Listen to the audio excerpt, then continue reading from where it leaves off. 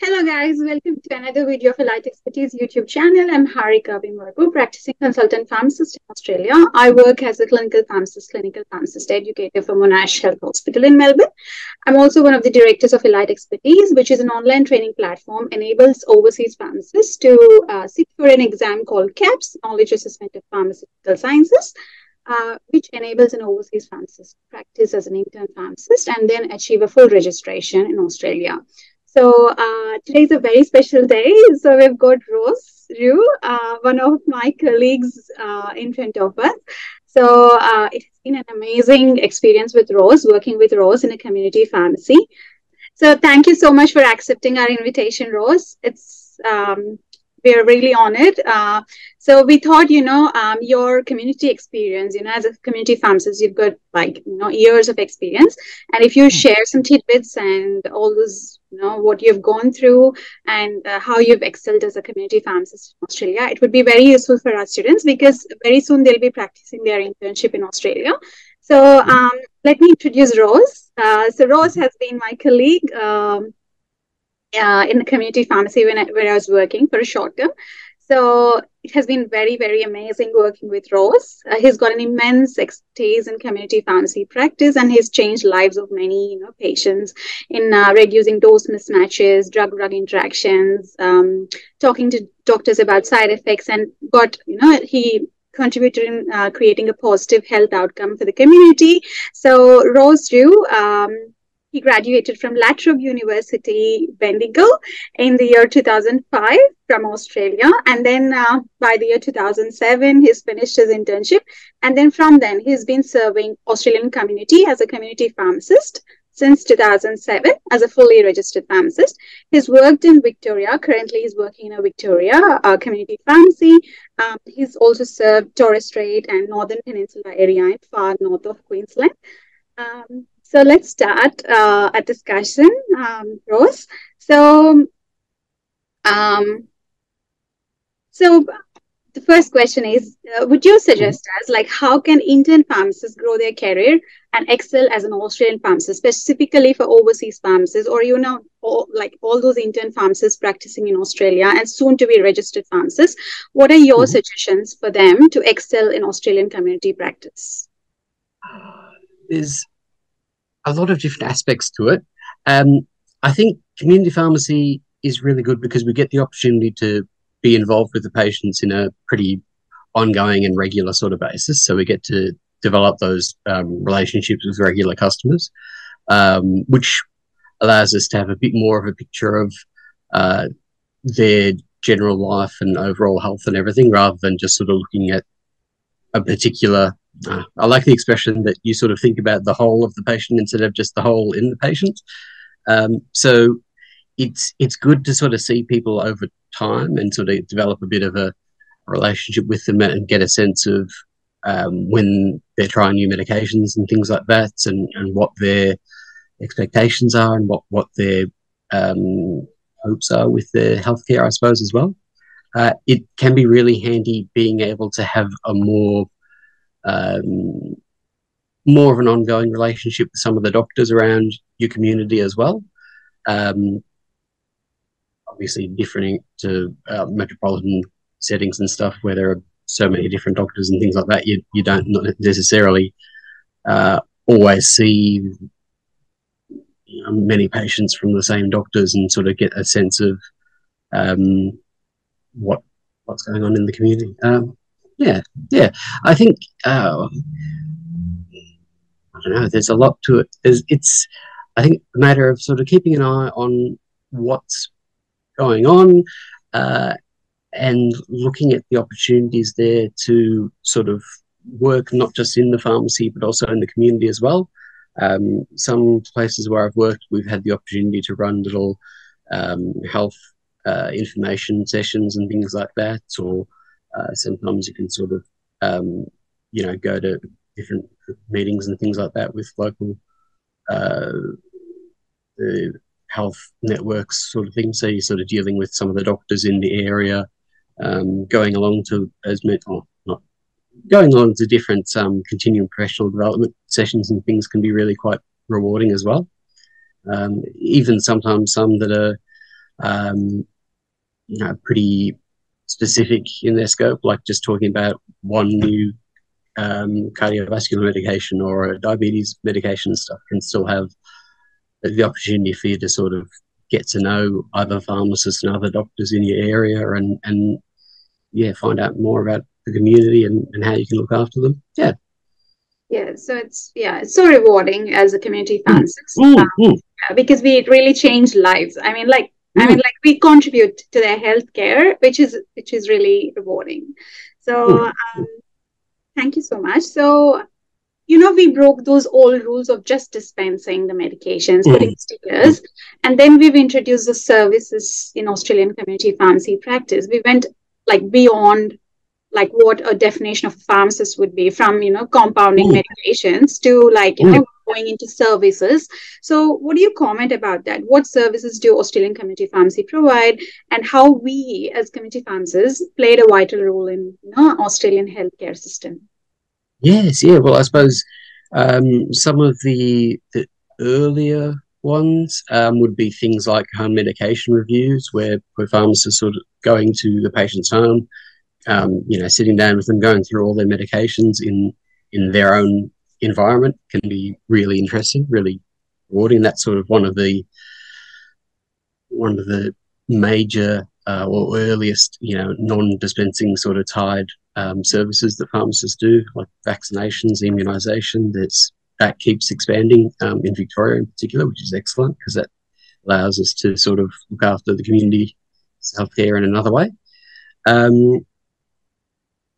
There's obviously there's the education aspect as well. It can be quite interesting as well.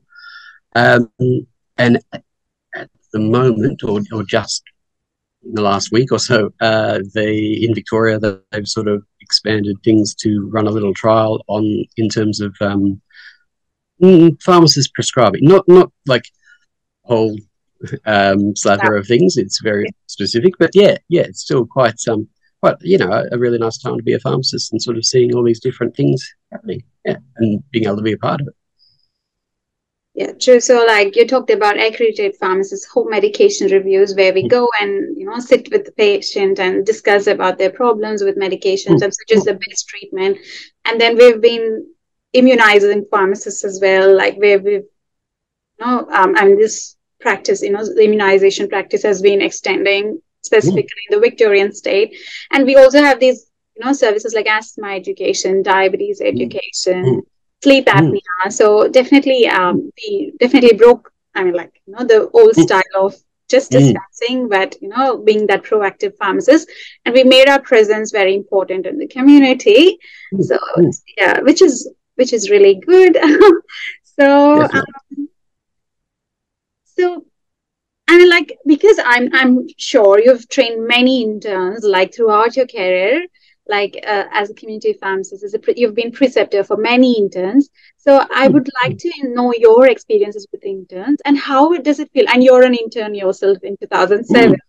So, and you're a preceptor. So I wanted to know your experience as an intern and how this internship fits on intern pharmacist to achieve that, fully registered, to become a general registered pharmacist and practice independently. And how rewarding is it? How is I want you to throw the light on internship and all that. Yes, yeah, it's really quite interesting. I felt it was challenging. Certainly, I did my internship in a pretty busy community pharmacy, but there are a lot of advantages in that because we were busy. I was exposed to a lot of different things, which was excellent. We did a fair bit of compounding. That pharmacy had a fair bit of involvement in looking after nursing homes and aged care facilities, so that was a whole other aspect to practice beyond what you learn about in university. So it's a bit different. It was really good because I did my internship and there were several pharmacists employed in that pharmacy. So I got to work with a range of different pharmacists who had different ways of doing things, and I could learn a bit from each of them, which was really quite good. Yes, yeah, from pharmacists who were very much like the owner of the business, were very much involved in the business and management side of things, there are a couple who really looked after the aged care facilities and webs packs for community patients. It's it can be challenging, but certainly very rewarding. I think working alongside a range of pharmacists as well, who are at different stages in their career as well. I had, some young pharmacists, some who'd been pharmacists for a long period of time and sort of had, lots of different ways of doing things and had sort of seen the profession change as well, which is quite interesting. But yeah, there's, I don't know, there was something I could learn from everyone that I worked with. And I like to think that all of the interns and things that I've worked with over the years as well have all sort of all been different and all approached their learning in pharmacy differently, but all I think learned and done different things and been able to sort of, find a good spot for themselves in the profession too. Yeah. Yeah. So do you have anything to tell, the new interns or student pharmacists, how to excel there? Like, how to improve their knowledge and, how to excel as a community pharmacist in Australia? Yes, yeah. Look, there can be some really good opportunities, whether it be nowadays, I suppose, in Facebook groups and things like that. For one aspect is the Pharmaceutical Society of Australia. They run a early career pharmacist group, which is open to interns, I believe, as well as newly registered pharmacists. So you can sort of, share ideas and thoughts with other pharmacists and get their advice on different situations and things. You can sort of see how different people have approached things or different challenges that other people have come across in their day-to-day or in the broader sense as things are changing. We pharmacists can be sort of at the front of dealing with some of those challenges in terms of beauty expectations or things. COVID was obviously challenging for everyone, but I think community pharmacy as a whole handled that really well. And It's about expanding knowledge and staying up to date. And so any tips and tricks for clearing the intern exams, like intern written exam, intern oral exam? I know you've trained many interns. So any secret tips from your side? I would say when it comes to the exams, to take your time, think you I'm not doing it right now, but take your time, think through your answers clearly and put the information out as clearly as you can. Some of the scenarios can be quite challenging and can, instantly make you think, oh, no, this is a problem, that's a problem. So it's true. You sort of look and you can see those problems, but you still need to take a moment to look at the whole picture and work out what the best approach is. So I think slow and steady with the oral exam can be quite helpful. There's a range of reference texts that are really, really quite good. The AMH is quite handy in terms of being, a good, solid reference text for medications.